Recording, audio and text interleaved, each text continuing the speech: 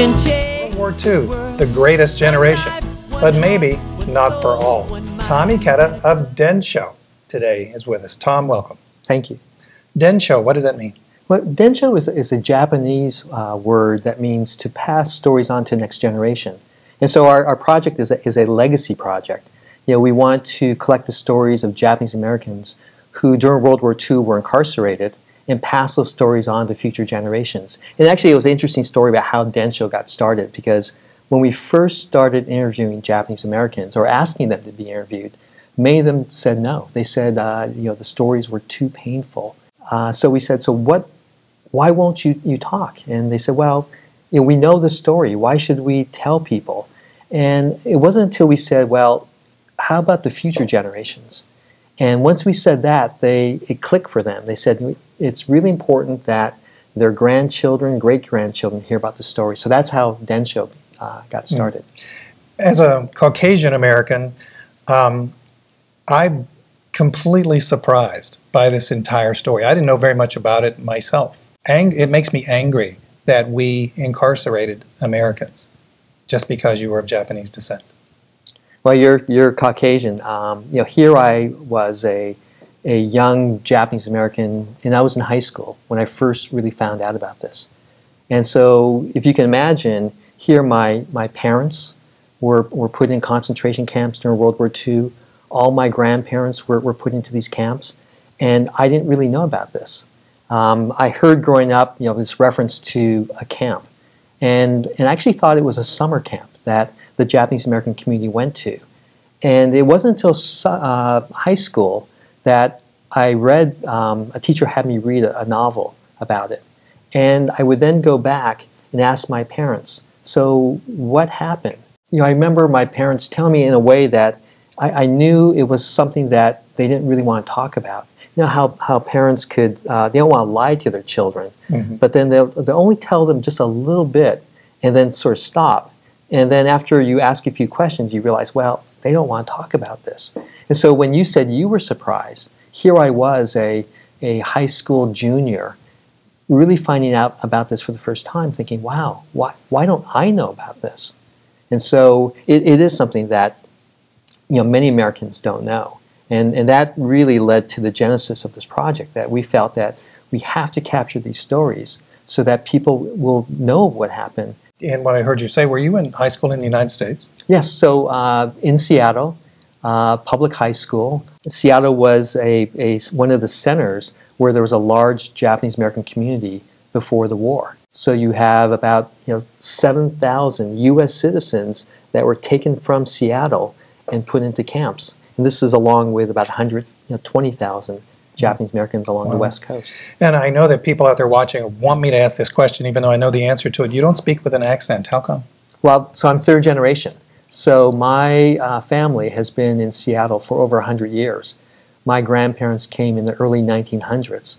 And so when people talk about Seattle, I'm very proud that I'm a third generation Seattleite, except for 3.5 years when my family was taken from Seattle and put into a concentration camp in Idaho. The Civil Liberties Act of 1988, that seemed to be in the study that I did leading up to this, coming off of the Densho website. By the way, densho.org is a fantastic website. We strongly encourage you to go to it to learn more. What did you know about that act at the time? I was into my career in the high-tech area, and so at that point I was aware of the movement. And it was a really powerful time for the Japanese American community.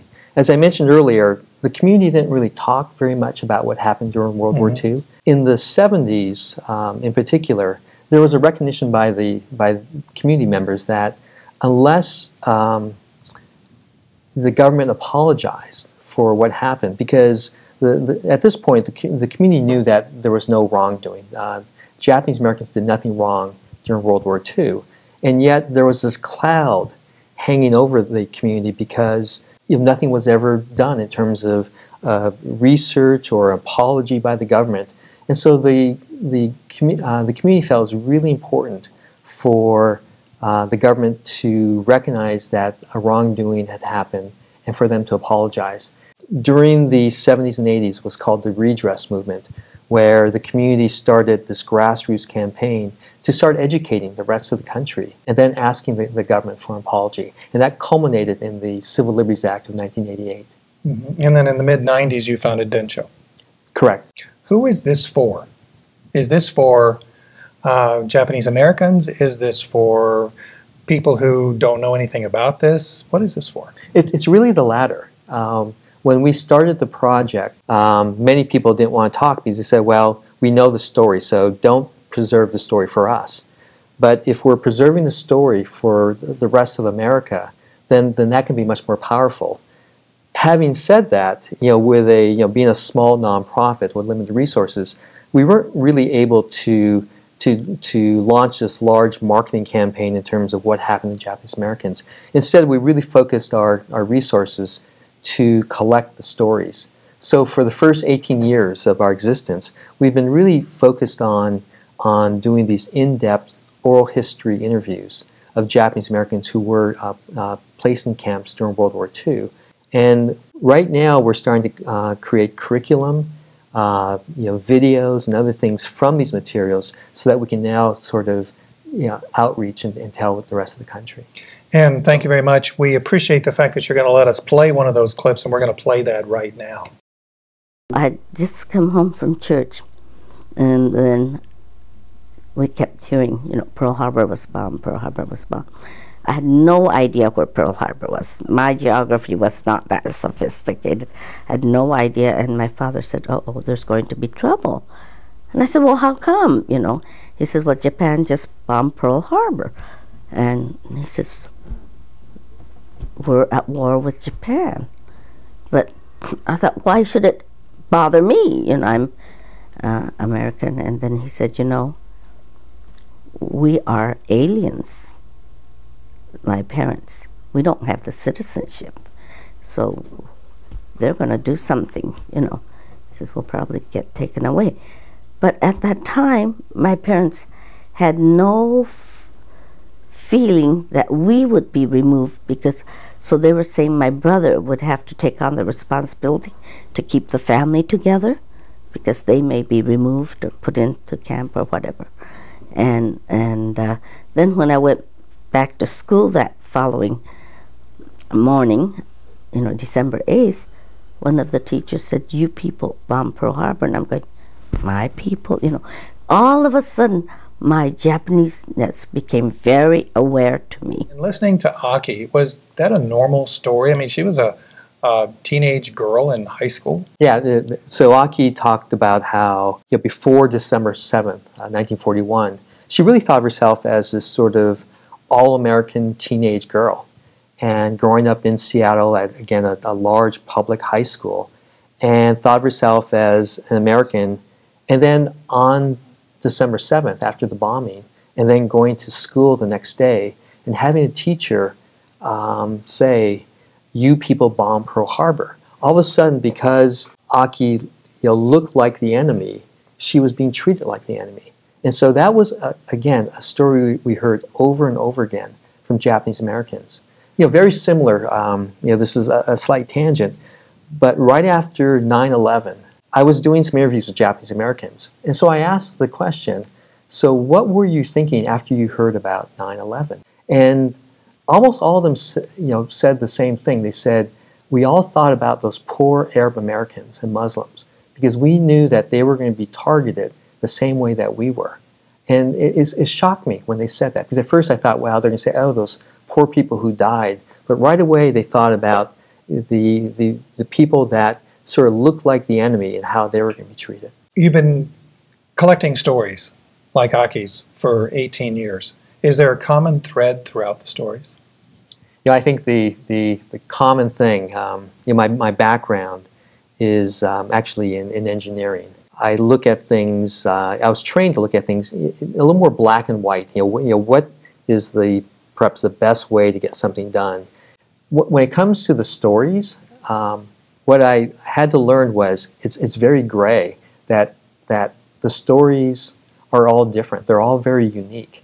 And I had to start learning to hear that, to not try to think, so what's the common theme, and try to put someone into that sort of template of that experience, and rather trying to let that story unfold in different ways. So that was going in and doing the interviews. I've done about 200 oral histories, is to not go in there with a preconceived sort of thought in terms of this is what happened to that person and this is how that person felt, to just really be open to that.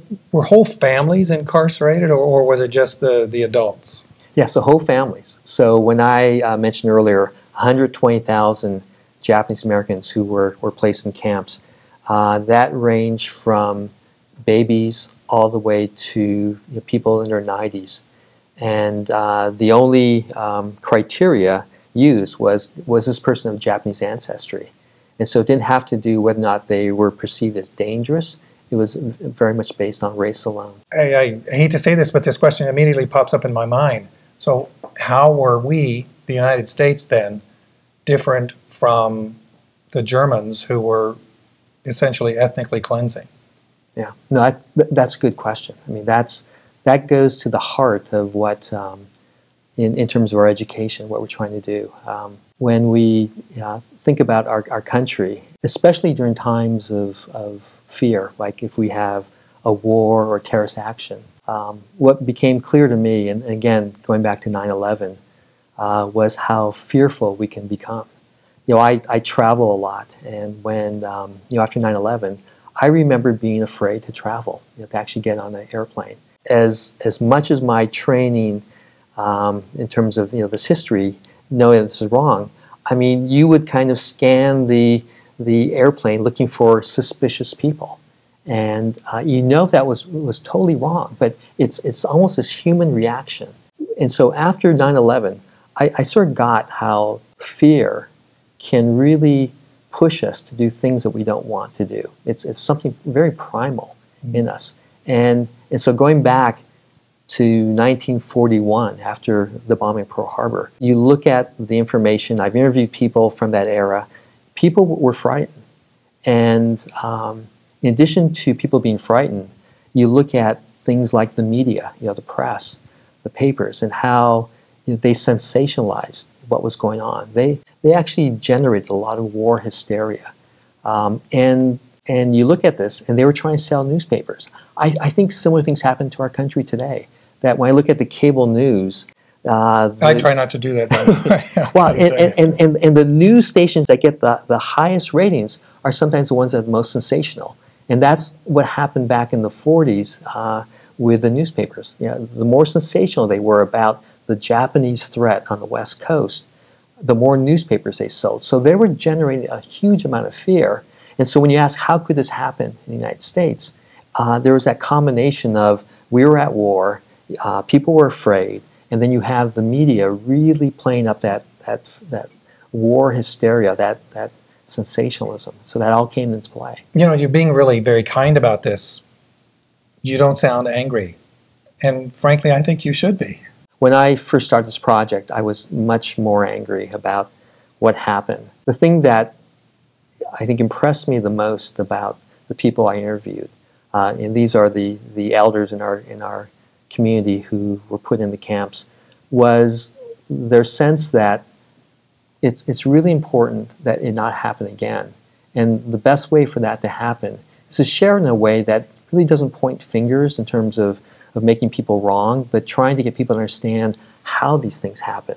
That almost by nature we have our prejudices about people, and whether it's sexism, ageism, racism, we all have these tendencies, and that we need to understand that these exist. And then when you layer in things like war or a terrorist act where fear comes into play, we just have to be careful that that's a very dangerous mixture that can cause something like what happened to Japanese Americans, or I think some of the hate crimes that happened after 9/11, or sometimes even how we target immigrants, because again, these are groups that we don't know as much about, and we perceive them as being dangerous.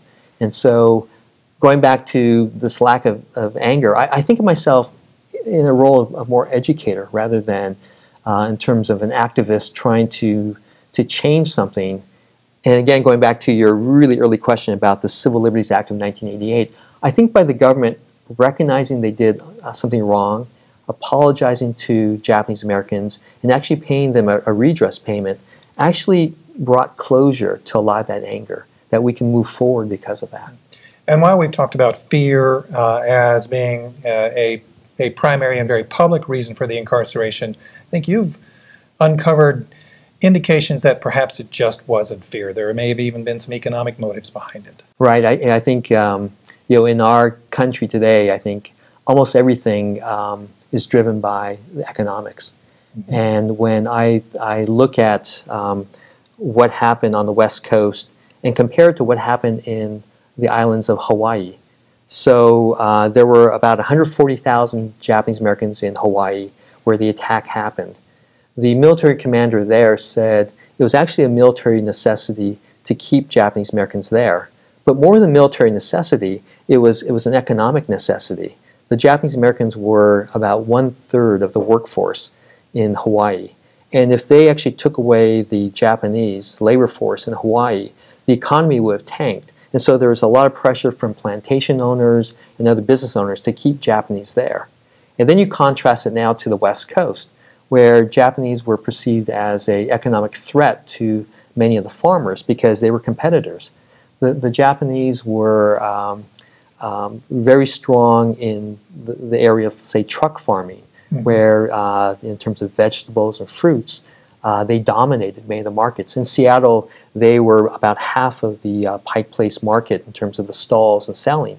And so from an economic reason, many people wanted the Japanese to leave and not come back because they were such fierce competitors. You said you've had 18 years of collecting stories. What are some of your favorite ones? For me, the story of the Japanese Americans, the men who were in camp, and when they were able to, they volunteered into the army and fought.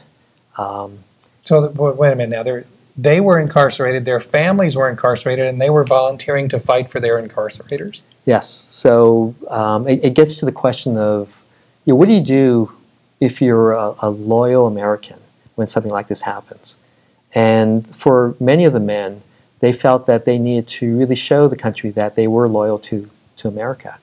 And so many of them, in that situation you just described, here they are, put in camps with their families, behind barbed wire, essentially in a prison, and they volunteered to fight. And what the government did was they actually weren't really sure about Japanese Americans, so they put them in a segregated unit that fought in Europe, and it was called the 442nd Regimental Combat Team. To this day, this unit is the most highly decorated military unit in American history for its size and duration of service. Primarily because of the number of Purple Hearts, that so many of them were injured or killed in action during their battles in Europe. There's one battle in particular that I remember. It's called the Rescue of the Lost Battalion, where there was a unit of Texans, about 200 of them, that were completely surrounded by the Germans. And for days, other American units tried to save them, but no one could break through. And so they ordered the Japanese American unit to go save them. And so for 3 days they fought, and they kept going, and their motto was "Go for broke," that they would never give up. And after 3 days they finally broke through and saved those 200 men, and they rescued them. But they took over 800 casualties to save those men. And so there's stories like that our community has heard. In particular for me, it's personal because my mother's brother, my uncle, was killed in action in Europe. So it was a very difficult time for the community in terms of losses, but yet it just really showed people the loyalty that they had for this country. Through the stories, what was it like in these, and I don't even want to call them camps, let's call them prisons, because as you point out, I mean, if your freedom is restricted, you're in prison. Well, in fact, they're called concentration camps. That it's a term that many people have difficulties because of what happened in Europe with the Nazis. But when you look at the documentation in terms of what President Roosevelt called these, he actually used the term concentration camp. And it's something that, again, I think most Americans have a difficulty in saying, but as the sort of documents come out and as we study it, we realize they were concentration camps. What were they like? Well, so they weren't like the death camps that Right. the Nazis had. They were put in the most sort of desolate areas in America, usually inland on either close to desert land or swamps. And they would just clear it and quickly assemble these barracks where people would have to live. And they put barbed wires around it. And so people lived there for 3.5 years. Were there incidents where people tried to break out? There were cases where people would go outside the perimeter and actually go fishing up into the mountains, and so nothing like a mass sort of breakout. But there were disturbances. There were cases where there were internal, and people have called them like riots, uprisings, because the conditions were so bad, and that they felt that maybe guards or administrators were profiting on the black market, so that food wasn't getting into the camp, so there would be strikes and things like that. Tell me more about that. So there were people who were profiting off of the black market from food that didn't get into the camp? Sure. So during World War II, foodstuffs were very tight. So things like sugar, meat, and things like that were supposed to go to the camp oftentimes didn't make it all the way. And so they would soon figure out that from the warehouse, some of this was being moved elsewhere. And so people would go on strike, saying that unless this gets fixed, we won't work or we won't do things. What would people do who were in the camps? I mean, what would they do all day? So it's probably like being in prison. It's like you have all this time on your hand. And the stories that I heard from people were things like just fighting the boredom. It's really hard. A difficult thing for families, before the war, the Japanese American families were very close, very nuclear. Oftentimes multi-generational with a grandparent, parents, and children. In the camp, that really fell apart, because now all of a sudden you're in a cafeteria-style eating. And so the kids would just go to the cafeteria, oftentimes with their friends, and you would see this breakdown in terms of the normal sort of family sitting around the table eating dinner or lunch together. So your culture was also damaged as well. Right. I mean, any family's culture would be damaged in that. Were there schools? Mm-hmm. Yeah, there were schools. Oftentimes the schools weren't as good as what students had outside the camp, because it was hard to get really qualified teachers to come in. But many of them were allowed, especially at the university level, after they graduated from high school, to actually leave the camps and go to universities inland, so off the West Coast, either on the East Coast or the Midwest. So they were allowed at least to go to college. Right. So they allowed people to leave the camps for either school, to go into the military, like the story I told before, or to as a work sort of program too, if they can qualify for that. You also said that grandparents were there as well. And so when we're talking about grandparents, we're talking about older people. Yes. How much of a threat were they?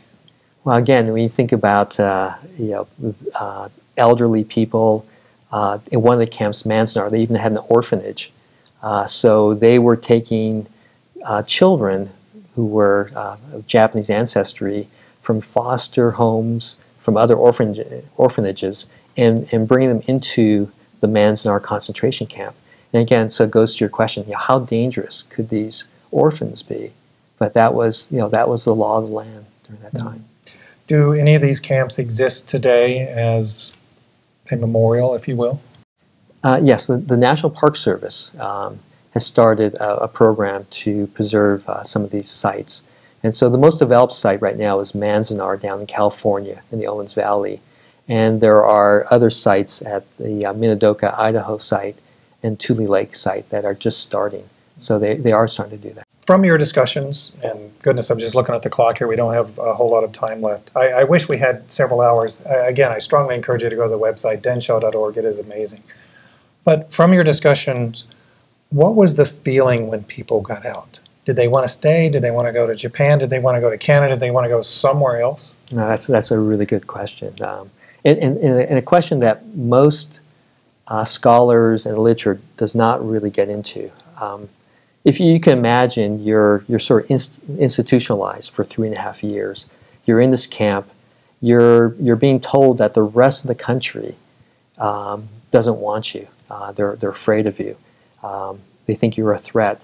And now you're closing the camps. You're being pushed out there with essentially a bus ticket or a train ticket and $25, and you have nothing else. And so were your assets seized too? well, many of them just lost everything. I mean, when they left, if you're living in an apartment, you just pick up whatever you have and go. And gradually your assets were probably drained over the course of the year. But you then go back into a place like coming back to Seattle, where the American public was told that you are a danger to society. And so you come back to this very hostile environment. Can't get a job. You're thrown out there. It's actually the period of time when things like the level of suicides and things like that really skyrocketed in the community because it was so difficult. What ended up happening with most of the people, though? Did they go back to work in the communities where they came from, or what was the feeling? How did people feel towards them who were not in a concentration camp? Yeah, so from the 10 concentration camps, most of them came back to the West Coast. A lot of them resettled in the Midwest and the East Coast. The government actually encouraged Japanese Americans to not return to their original communities. Why was that? Well, they felt that that they want to get rid of sort of these ethnic enclaves, almost like ethnic ghettos that they thought of. That would be better from an American standpoint if Japanese Americans assimilated throughout the country. Did you grow up in an ethnic ghetto? No, I didn't. But again, you think about in terms of the sort of the social scientists of that time and what they were trying to do, try and promote, this melting pot sort of ideal. And with that, they actually thought, well, ideally it'd be great if Japanese Americans lived everywhere in the country, kind of spread out. But then from a culture standpoint, you then lose this rich sort of neighborhood, the food, the events, the organizations would all sort of be destroyed. Luckily, places like Seattle, San Francisco, LA, that was retained, but many of the smaller communities disappeared. We've run out of time, but I've got time for one more question. What's the future of the Japanese American Legacy Project? So the future, when we first started this project 18 years ago, we wanted to do a job that could create a model for other communities. Now, although we started for the Japanese American community and knew that this was going to be really important for Japanese Americans, we wanted to do it in a way and to develop the technology and the methods so that other communities can learn also. So the future is to start helping other communities to collect and tell their stories in the same way Japanese Americans have. Tom, congratulations with your project, and all I got to say is go. That's fantastic. Thank you very much for being with us. Great, thank you. Tom Ikeda of Densho, the Japanese American Legacy Project.